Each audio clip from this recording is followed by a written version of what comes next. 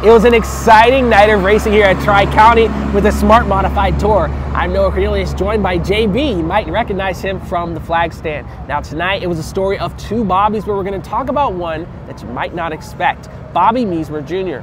JB, what did you think of the performance? Bobby Measmer Jr., listen, it is freezing now all of a sudden, but he put on a show and it was hot. He'd come out of the corner ninth one lap and come up to like third next lap. I mean, out of nowhere. A blistering run. Good for him. I'm very happy for that team. Kevin Hughes and the RE14 car. They really put on a show and stole the show there toward the end. On that debrief. There he is! Hey, let's see it South Boston. I told you, he stole the show out here on the track. He steals the show here on the debrief. The man put on a clinic tonight there with the last 10 laps to go. He got up there, had a hard fight with second place there. I believe it was Jake Crum.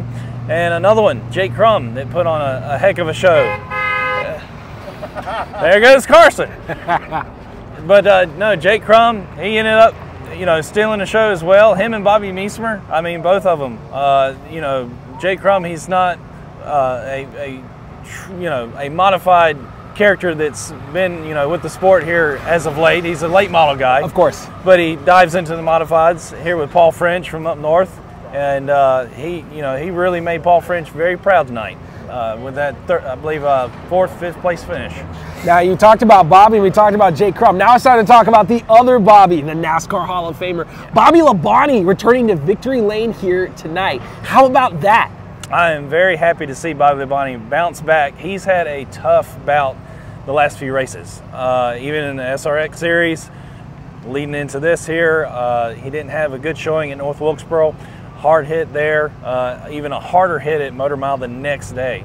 So to have a finish like that and then come here and actually, put on a heck of a clinic as well and come out victorious was awesome to see, especially with the finishes he has had. So that team, they earned that one tonight, big time. Now from a veteran driver to a little bit of a younger one, Carson Closing is still in position to make the final three at South Boston, pending next week. Yep. Let's talk about Carson Closing, his performance tonight. Yeah, Carson Closing there at first was not doing Carson Closing things. He was back in the back. Brandon Ward, which had a comfortable second place, was also in the back.